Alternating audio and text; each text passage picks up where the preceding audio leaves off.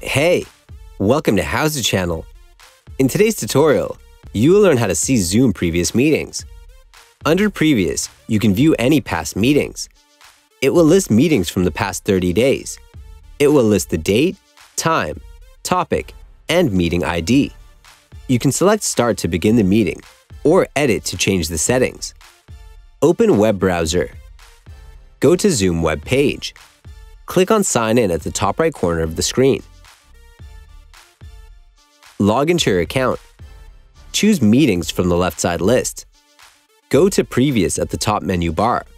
You will see a list of previous meetings with its ID and time schedule.